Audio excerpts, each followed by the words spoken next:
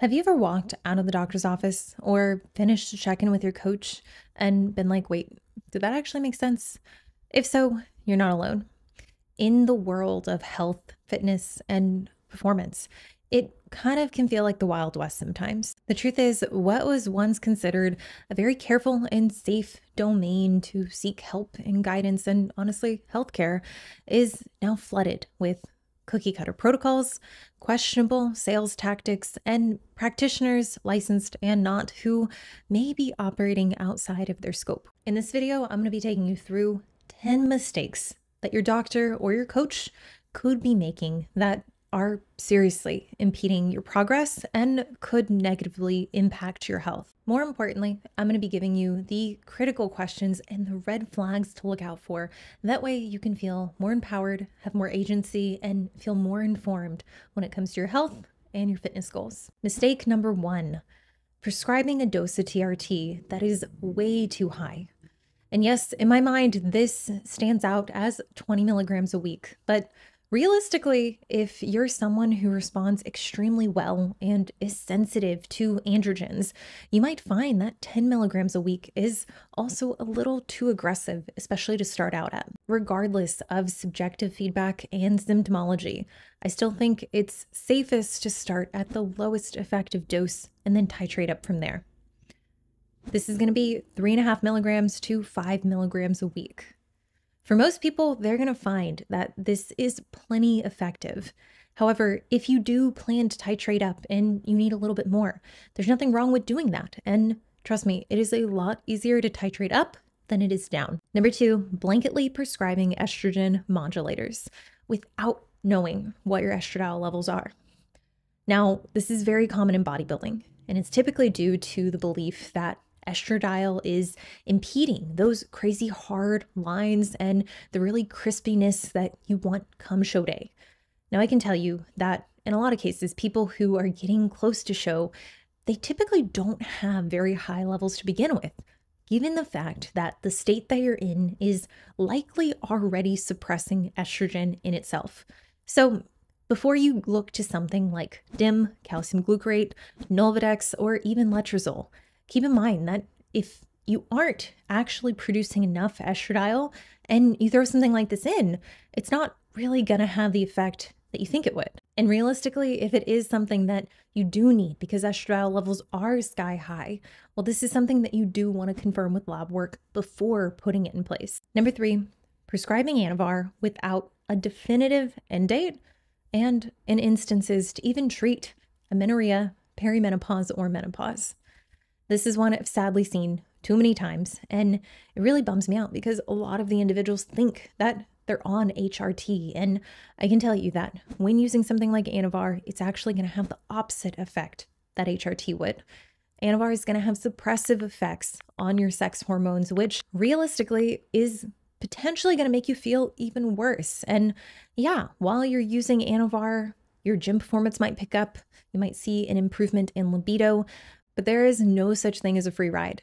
And we really have to weigh the risk of using Anavar indefinitely or using it to correct hormonal imbalances and decide whether or not the individual actually is okay with potentially occurring androgenic side effects. The reality is there's a lot of individuals who will enjoy using Anavar, and they'll find that there's almost an immediate relief and feeling of improvement in their overall well-being. But we can't forget the fact that especially for female PED users, using any anabolic, it does expose you to the risk of virilization. And realistically, we can't pinpoint exactly the dose or total lifetime exposure in which this is going to begin to occur. Number 4, combining MK677 alongside a GLP-1. And I know some of you are probably like, what do those letters and numbers mean? Realistically, each drug is intended to create an effect. One intended to stimulate appetite, one to suppress appetite. And this is very much a real story where a client came to me who's working with a very big telehealth company. His goal was to lose body fat. And realistically, he had always struggled with binge eating, snacking, having too much of high calorie foods. However, when he started working with a telehealth company, he was essentially just handed over a price sheet and told that all of the supplements listed could potentially offer some benefit. What ended up happening is the wellness specialist that he was working with, who, might I add, was making commission based on how many products he picked. They failed to inform him that each of these drugs actually had the opposite effect to one another, kind of nullifying each of their benefits. And realistically, for someone who struggles with adherence and overeating, I don't think there was any sense in ever recommending something that would stimulate appetite. Number 5, using things that modulate estrogen to lower it, while also being on estradiol therapy in the form of HRT. Listen, I get it. It can be so enticing, especially if you do experience PMS, you notice that extra water later in your cycle, and you just want to be rid of it. But realistically, if estradiol is low, it doesn't make a lot of sense to put in something that's going to consistently lower it even further. And even more so if you're already using drugs to support raising your estradiol levels. This also falls in line with the previous mistake of working with a provider who doesn't really understand the mechanisms of these drugs. Number 6, not establishing a hard ceiling and an upper threshold for serum testosterone levels for those who are on HRT. I've had so many clients come to me who their provider was simply good with them going off how they felt and whether or not they saw improvements in their gym performance, their sex drive, and their energy day to day. And trust me, I know how taxing and fatiguing it can be to be at such low testosterone levels, but we also have to respect the fact that testosterone does have a very high anabolic to androgenic ratio, meaning that even though we can measure it in serum levels, there is a point where too much can actually be harmful and can put you at risk for virilization. Now, the range that I like to stay in is under 100 nanograms per deciliter. I've had clients who have expressed that they simply feel better above this range. And realistically, in these instances, I've had to step away and say, listen, I can't supervise, I can't oversee this because it doesn't align with my ethical compass. And honestly, even though you might be okay with certain changes that seem less likely right now, eventually, if these were to start happening, it's hard to guarantee that you'll feel that way in 5 to 10 years when symptoms are exacerbated. Realistically, some of you guys watching this right now have a much higher free test than others. And all this means is that you are able to take advantage of a higher percentage of total circulating testosterone, which, amazing. That seems like it's ideal, right? The only issue is if we were to titrate levels up past the point in which you can tolerate, even though levels might be under 100 nanograms per deciliter, this still could put you at risk for a higher conversion of DHT. This is where we want to be really careful and respect the fact that if you're experiencing excessive oily skin, acne, or darker facial hair growth, and even clitoromegaly, clitoral swelling, or vocal changes, these are all signs that we cannot ignore. We want to strike a balance where you feel better than you did prior to TRT. But simply being on TRT doesn't mean compromising and accepting androgenic activity. Even if it's not as high as others you know, there is a sweet spot for you, and I encourage you to find that. And if the dose that you're at right now doesn't result in symptoms being resolved, it could be worth exploring a higher dose. But I definitely recommend doing that conservatively and very carefully under the proper supervision. Number 7, starting TRT and being told that you don't have to follow up for anywhere from 4 to 6 months, or unless something changes.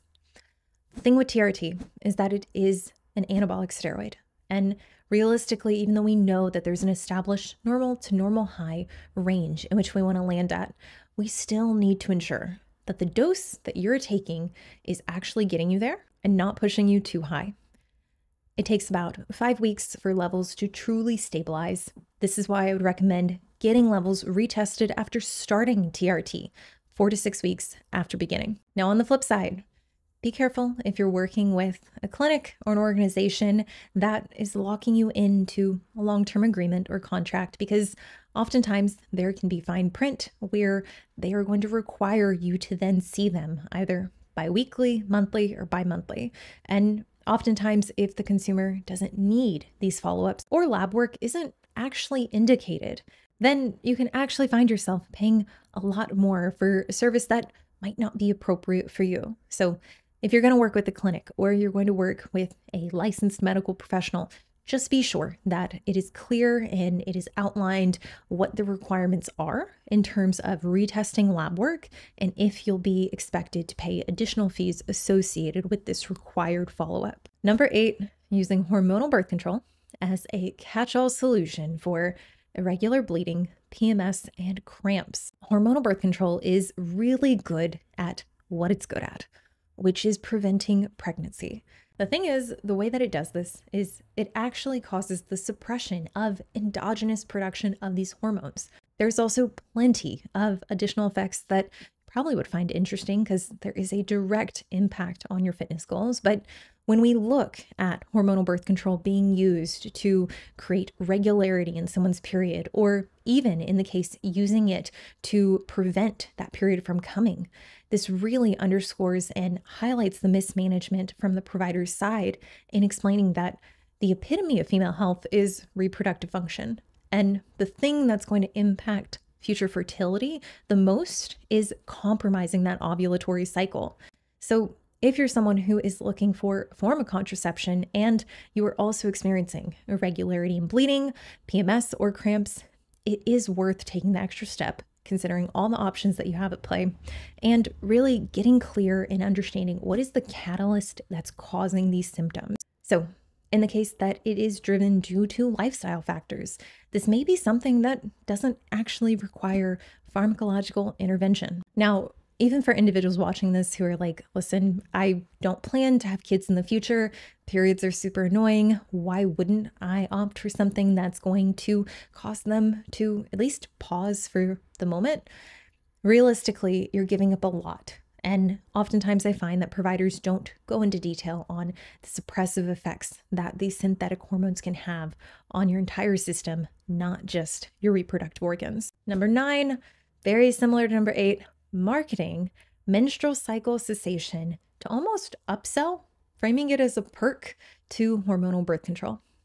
I can tell you that I've had a lot of experiences with OBs who have insisted I would feel better and I needed to switch over to a hormonal IUD. I can say, fortunately, I have a very clear compass on what's important to me in terms of pregnancy prevention, and I don't see that hormonal birth control has a place in what my goals are now or in the future. Yet, there are a lot of individuals who are going to find themselves in the same position where they'll go into a provider's office, try to get a clear understanding of the options they have, and may even be upsold or have it framed to them in a way that, well, hey, if you start this hormonal combination pill, or if you opt for an IUD that has synthetic hormones, you can actually go quite a bit of time without having a period. It's not to say that hormonal birth control doesn't have a place, and there aren't individuals watching this that potentially are good candidates for hormonal birth control. However, there are a lot of us who are walking into the office kind of blind, trying to get the best medical expert advice and being swayed in a direction without really receiving all of the information. Realistically, it's not healthy to lose your period. It's not healthy to go years without it. And if this is something that we are self-selecting and opting into, there needs to be a really good reason why. Number 10, overlooking estradiol and progesterone lab timing relative to day 1 of your last menstrual cycle. I'll make this super clear. If you're getting labs done to assess hormonal status and you don't know when your last period was or when day 1 of your last period was, it's going to be really hard to interpret the labs. We know that these hormones fluctuate throughout the month, and this is actually a good thing. But the values that we would see at the beginning of the follicular phase or even during your menstruation, as opposed to during ovulation, as opposed to mid to late luteal phase, all vary. And if we're really trying to get a grasp on whether or not you're ovulating, there's a precise time in which we need to get these labs drawn. For most people who have a relatively normal cycle between 28 days to 32 days, this is going to be 7 to 10 days before your period. What we're trying to do is capture the second rise in estradiol alongside the rise in progesterone to confirm whether or not the period itself was ovulatory. Like I said, just getting your period doesn't mean you're ovulating, but if we don't have that lab work to actually confirm whether or not progesterone is rising, we can't be certain whether or not things are working as well as they should or they could. So as you listen, think back on your own experiences. Were there any red flags that seem almost uncomfortably familiar? If so, hopefully you have a slew of questions to bring to either your provider or your coach. If you have any follow-up questions, thoughts, comments, leave them down below. As always, thank you for watching, and I will see you in the next one.